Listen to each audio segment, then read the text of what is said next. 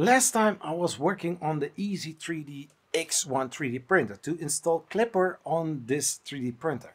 You know, just for fun, as a little project, see how far we can push the boundaries with this 3D printer. Last time I did everything that was possible to install Klipper on the Melsi ET4000 V2 board. But I was missing something, a bootloader. Let's try to install that and let's see how far we can come in this video. So let's get into it.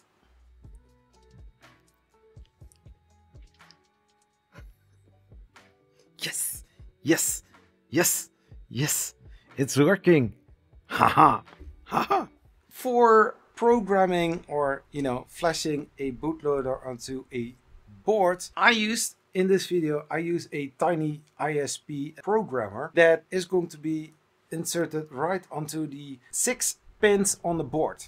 So if you don't have it, try to order it somewhere. If you have an Arduino laying around, you can also use something like that, but it will get a little bit harder because there are some wires that needs to jump from the Arduino to the Melsi board. Do yourself a favor, order something like that. Those are not so expensive. Also in the future, if you are going to do some controller board flashing or stuff like that, you have it. And I ordered it several years ago and I could use it now as well. Hey, how awesome is that?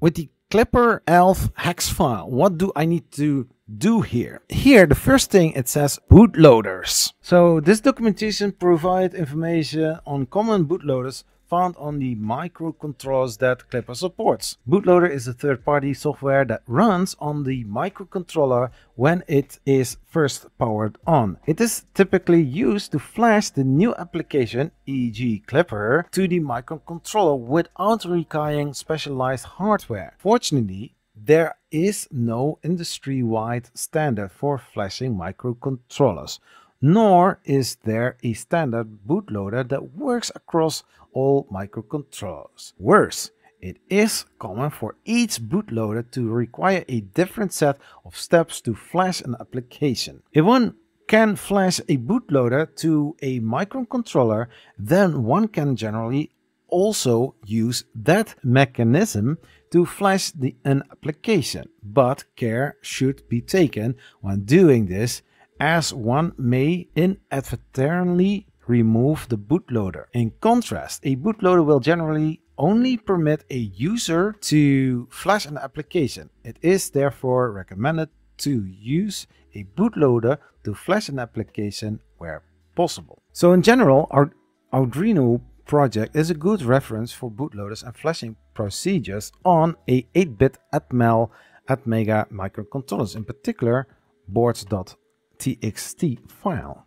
To flash a bootloader itself, the AVR chips require an external hardware flashing tool which communicates with the chip using the SPI. This tool can be purchased, for example, do a web search for AVR ISP, Arduino ISP, or tiny USB tiny ISP. It is also possible to use another Arduino or Raspberry Pi to flash the AVR bootloader. For example, do a web search for program an AVR using Raspberry Pi. The examples below are written assuming a AVR ESP MK2 device is in use. The AVR dude, hey dude, program is the most common tool used to flash Atmega chips, bootloader flashing, and application flashing. There are a lot of things that I need to do in order to get this working. Yeah, I know. I mean, if you are looking to it, I have put a custom firmware on the other board where I have the display connected to. The buttons are working. I can heat up the printer. I can home. I can do whatever I want. It is working. So I have done it before. Atmega 1284p. I tried to do this. Here's Sanguino. This is something that I need to do. So that is to flash, and I think on the Klipper.elf.hex file, it is the bootloader and the Klipper firmware combined. If I put the file onto the micro SD card, put it in the card slot from the controller board and booting it up, I'm not really sure if it is going to load into the board. this goes into my computer somewhere, and this is a 6-pin out. So I hear the ISP, so that goes on there. We are getting somewhere. So how the file from the Raspberry Pi is getting on there, I don't know. Maybe I should put this in the Raspberry Pi, putting this on the board and using that instead. Am I close? Did I just set something that maybe was the idea? Because the file sits in the Raspberry Pi. So if I'm using this, putting it in there, that makes total sense. There are some things mentioned here. So I need to type that in because I'm not working with a terminal copied to clipboard. So now I'm going to look very fancy. We get HTTPS.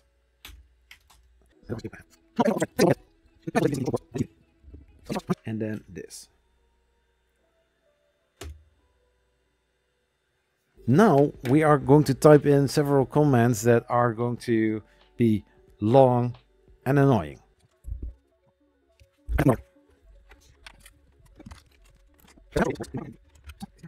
So we press enter. Something says here that it is wrong. So this isn't right. The other dude done. So somewhere here. Ooh, I see the mistake. If that is not the correct address for the board, then I should change this into serial /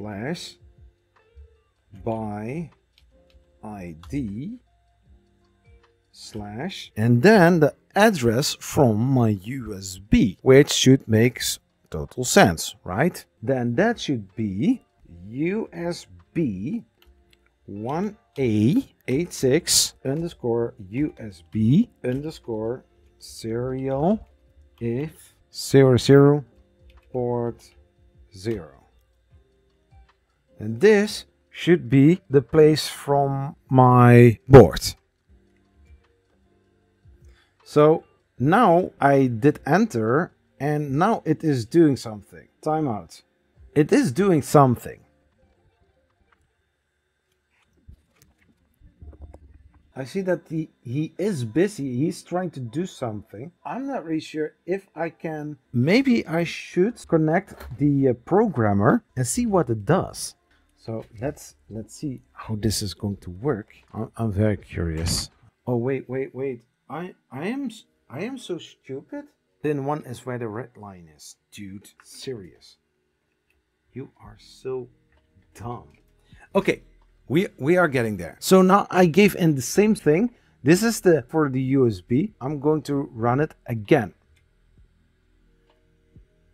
Can't open the device. We are so close. If just say it like this. If I can get this to work, we are so close to getting it, to nail it. Because once this is programmed, Klipper is on the board. I mean, it sounds like a fairy tale.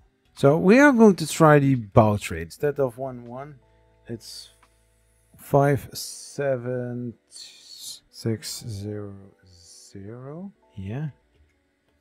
So this is a different.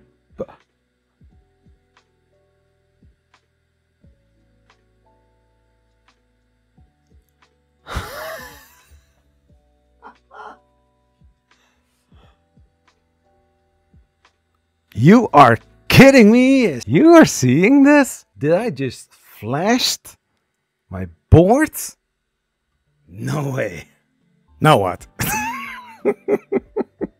Okay, so machine, printer, for the X, for the Y, set, maximum temperature, 240. Heater bed, doesn't have that. So save and restart.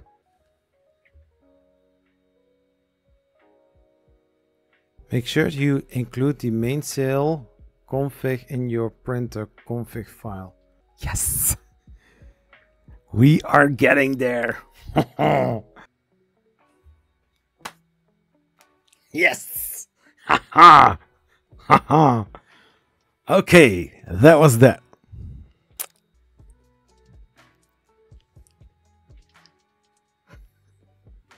Yes! Yes! Yes! Yes! It's working. Haha. Haha. I nailed it. So now we can remove everything. But the question is, if I say like 150, does it do that? It's heating up. That fan is also working. This is so freaking amazing. I mean, I still need to, you know, get the screws in. Be careful not be drilling with the screws. It is going well. Of course, we want to test it out, right? So we are going to see what happens if we are going to home the axis. And stop X still triggered after retract. So this one turns the other way. That means in the config file, I need to change something. This one goes that direction if it wants to home. Save and restart. The pin PD6 must have the same polarity. Direction pin. So I need to change the direction. Triggered, triggered, triggered. Okay.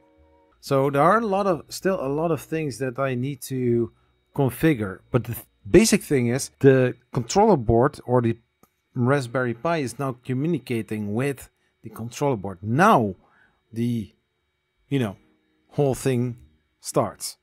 I'm going to continue with it and finding the solution and then eventually move on. Those small tweaked settings. Once I have this printer.config file fully configured and it is working, of course, I'm going to put it on a GitHub site so that everybody is able to use it on this printer. Because basically what I want to see is like, can I use the boards from the Easythreed for, using Klipper? And what do I need to do with it? So it is going to be fun. It is going to be amazing. And everybody, thank you so much for watching. See you next time. Everybody, thanks so much for watching and I will see you next time. Peace. Bye-bye.